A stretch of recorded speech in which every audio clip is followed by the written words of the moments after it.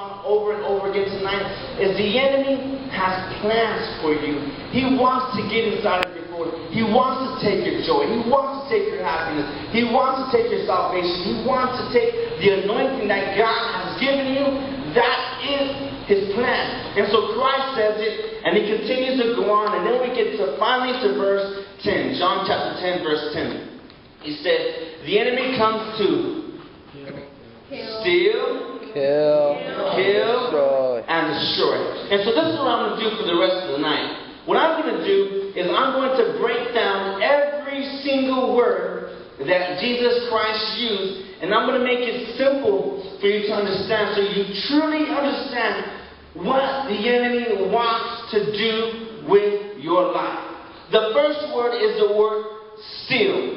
The enemy wants to steal. Now, when I think of this word steal, the word steal does not mean for me to go and take the camera from Danny and run away with it and pawn it for money. That's not what the word means. In the original language, the word steal means to take with treacherous intentions.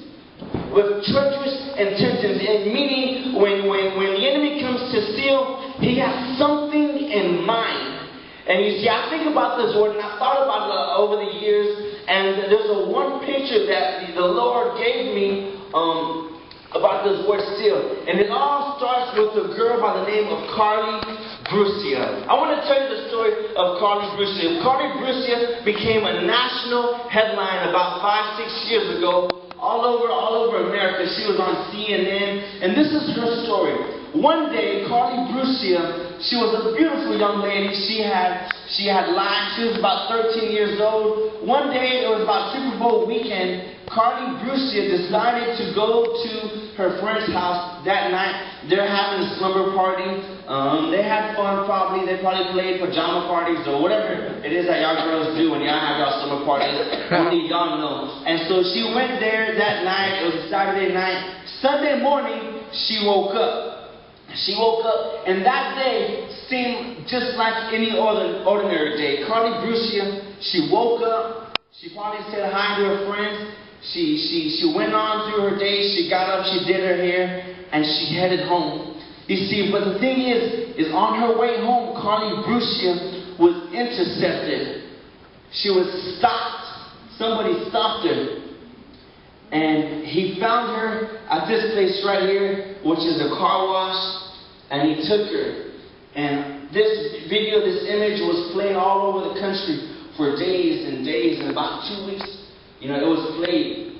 And the nation watched and heard as they wondered what happened to Carly Brucia. Because this was the last time that anybody had seen her. This was the last footage that you will ever see of Carly Brucia alive.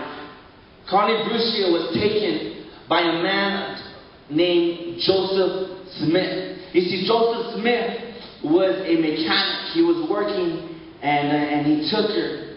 And they later on figured out who he was, and they found him, and they questioned him. And after days and days of interrogation, he finally confessed what happened to Carly Brucia. You see, they found her in the woods, dead. This is what he did to her. Joseph Smith took Carly Brucia, and he took her to the woods, and he had treacherous intentions in mind. He stole her. He stole her from her dad. He stole her from her mom.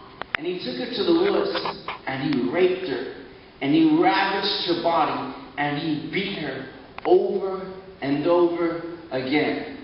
You see, it's easy to say rape, because automatically when you think rape, it's okay, I get an image, okay, something bad. But let me tell you what he really did to her. I don't know how many of you guys are 13 and over, raise your hands. If you're under 13, please raise your hand. Make it easy for me.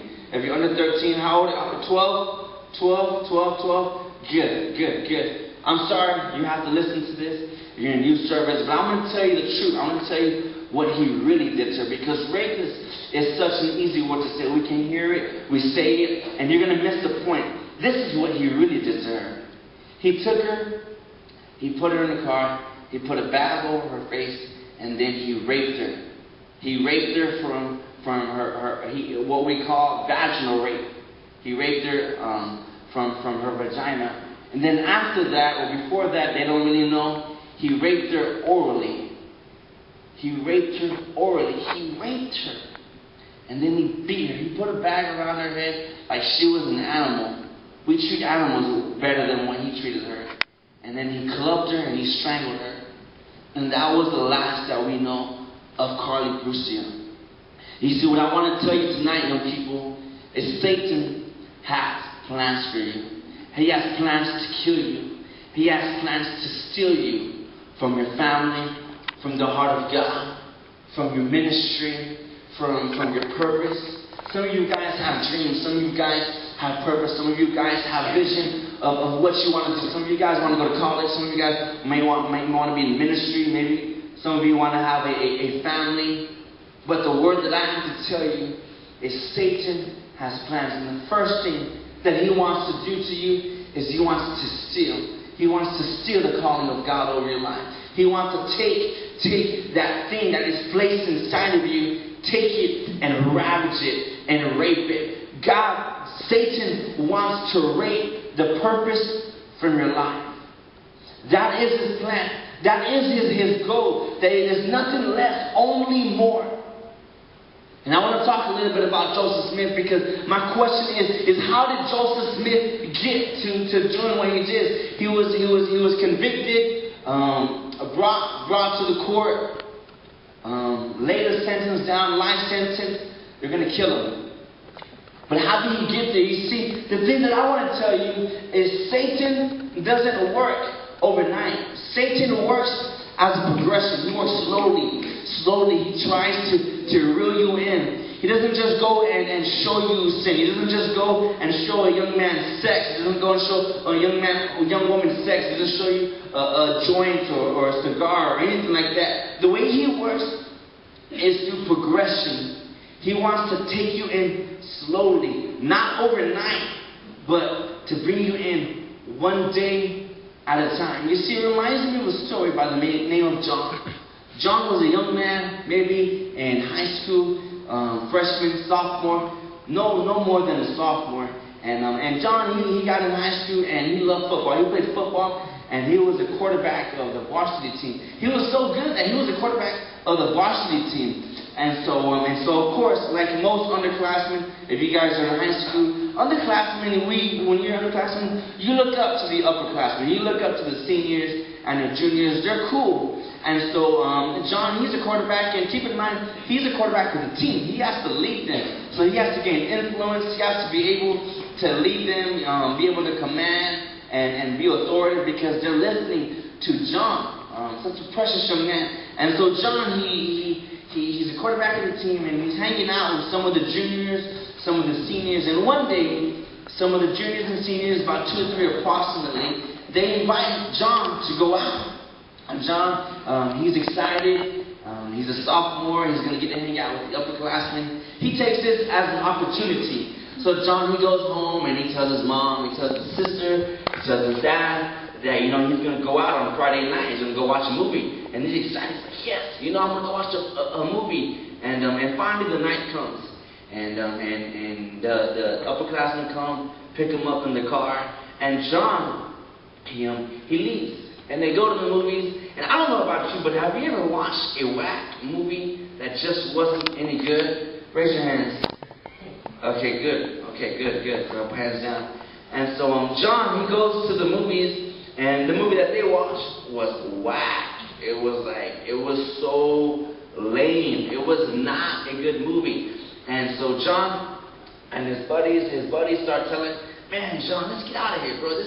This movie's whack, man. Let's go and hang out. Now, this is the thing. John told his mom and his dad that he was going to the movies.